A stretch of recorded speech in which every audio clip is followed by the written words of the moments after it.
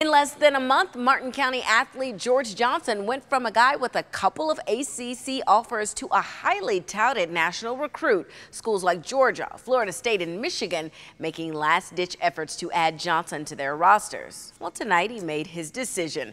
Johnson committing to the University of Michigan in front of friends and family. Now, last season, the three-star recruit threw for over 1,300 yards and 14 touchdowns. He also dominated defenses with his legs as he rushed for 526 yards and 7 touchdowns. As for the Johnson family, well, being able to go play football, well, it's a dream come true. It was a dream come true. I did not think I could possibly play college football when I was younger. I wanted it to come true so bad, so I worked for it. Now it's here. It's amazing. A lot of hard work, starting them at 5 years old, very young, just on the grind, playing multiple sports. And for some reason, football just became his first love. We went for an official visit here this past weekend. It was on the big house field. It was great. We had a great time.